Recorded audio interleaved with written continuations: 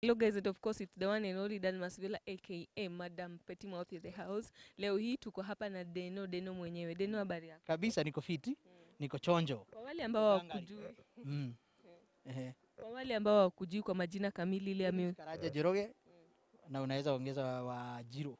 Yes. Karanja Njoroge. I assume your political affiliation inaweza kuwa ni Jubilee or UDA. Mimi ni mtu ya UDA mbaya sana.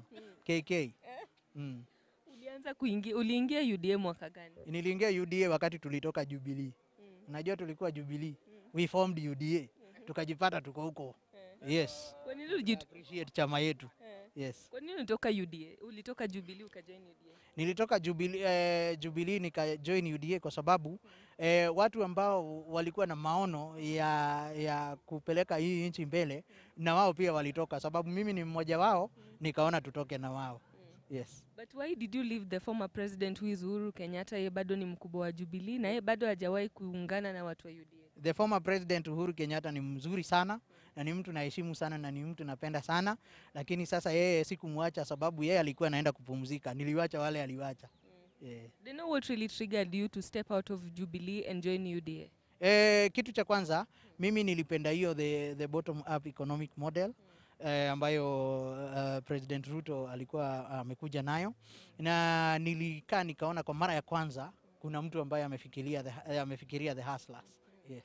Do you think that this bottom up agenda imefanyika kwa sasa this 2023? Unajua mimi naweza sema ya kwamba I want to be optimistic kwa sababu mimi ni yule naangaliaga unajua ukipatiwa kikombe hapa saa hizi hii kikombe tu iweke maji ifike nusu, kuna mtu ambaye atakwambia hii kikombe is half empty na hii kikombe is half full. So mimi am optimistic. This cup is half full and it is only 1 year.